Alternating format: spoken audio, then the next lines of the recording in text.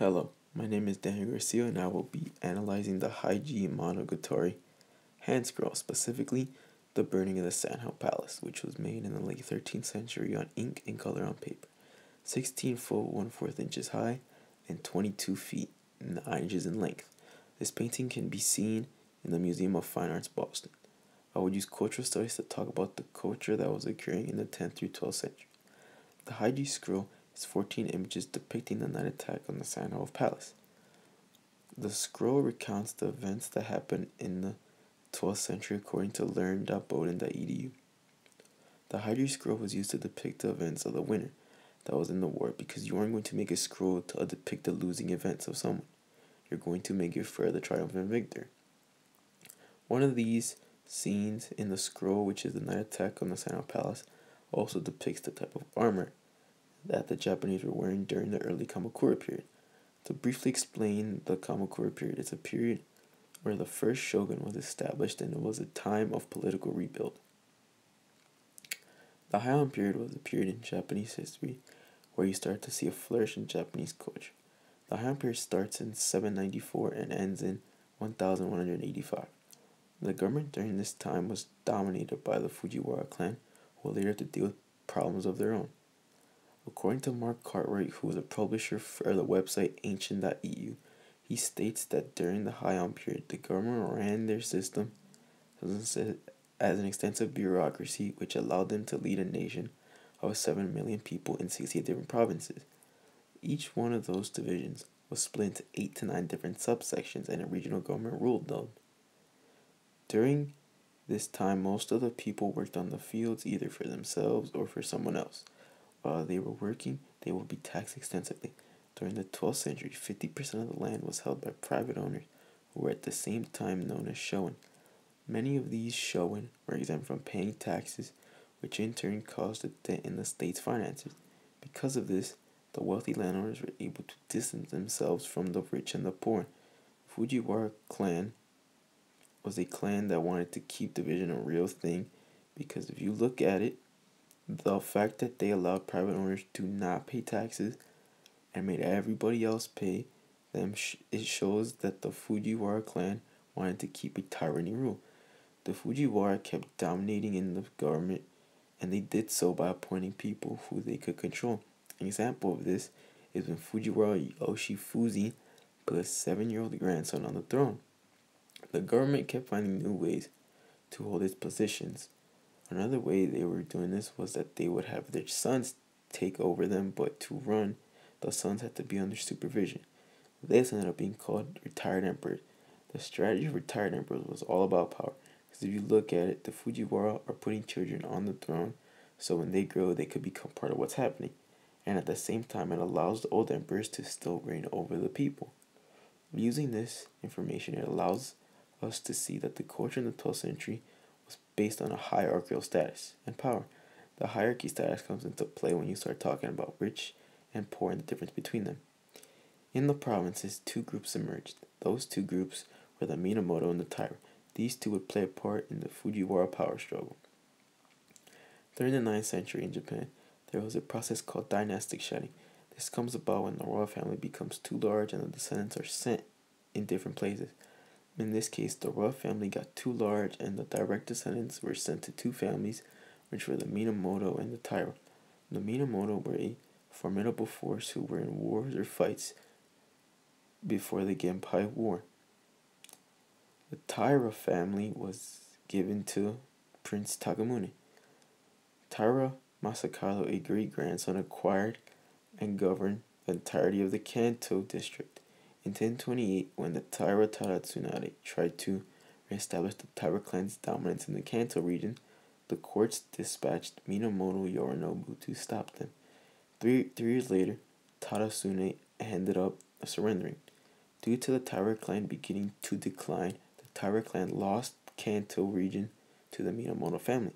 The former emperor Shirakawa called Taira Masamori to help stop the Minamoto family, whose military strength helped the Fujiwara stay in the courts. The Genpei War was a conflict between 2 rival clans, the Minamoto and the Taira, for control of the imperial throne. In Mark Cartwright's article, he states that there was an armed conflict that occurred when both claimed the rights to the throne, and because of this, it started what is called as the Hojin disturbance. He also states that in 1160, before the Genpei War, there was another small disturbance called the Heiji disturbance. This disturbance was because Minamoto no Yoshimoto was jealous at the rewards and the prestige that the Taira clan won. Because of this, he took the throne while Taira no Kiyomori was away from the court. Kiyomori came back and ended up killing Yoshimoto, ending the disturbance. These disturbances that occurred between the Taira and the Minamoto was almost like a preview of distaste between both of the families, and in my opinion, it was almost like a judgment of both of these families as well. The Genpei War began in 1180. The fighting began in different places across Japan, and the Minamoto family was slowly overthrowing the Taira authority. The Tairan court responded to what happened and sent 70,000 soldiers to Mount Fuji to face the rebel army of Minamoto. Minamoto no Yoritomo had around 200,000 men with him, which made the Taira retreat back to the capital. The Taira clan burned the magnificent temples of Onjoji, Todaiji, and Kofukuji in retaliation for their support of the Minamoto family. There were two defeats at Uji and Seta outside of Kyoto. These two defeats made Yoshinaka commit suicide. According to Khan Academy, the appearance of the samurai in the Heian period began when the imperial court needed to defend the northern Japan estates from attacks. The early samurai created a privately known militia called warrior bands. The so-called warrior bands were formed for specific military campaigns and disbanded so the men could return to farming.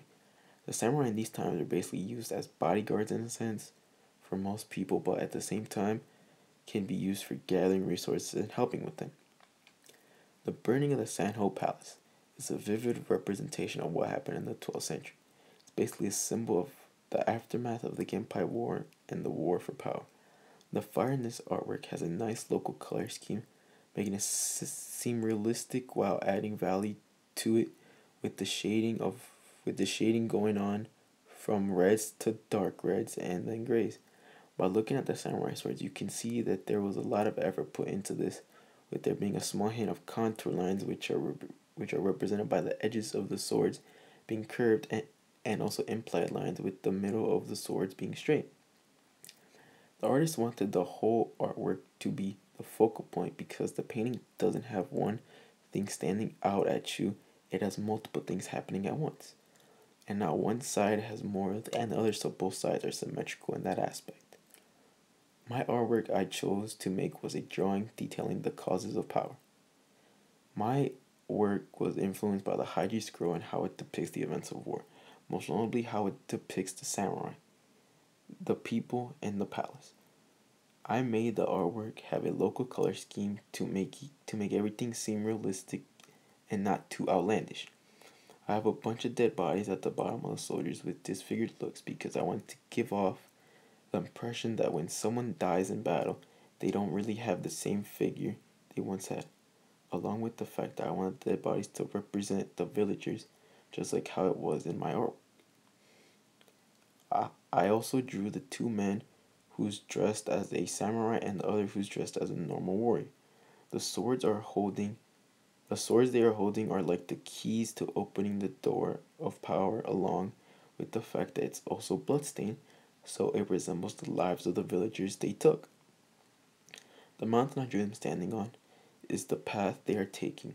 When acquiring power, it can either be easy or it can be very difficult to acquire what you desire, just like how it was for the Minamoto family. The village I drew is supposed to resemble the destruction that came from seeking the power and destruction of multiple lives, as seen from the bodies underneath the two soldiers. The giant sword at the top of the mountain is supposed to be the biggest thing in the picture, and it's supposed to resemble the final judgment on who is capable of the power, similarly to how the Genpei War was.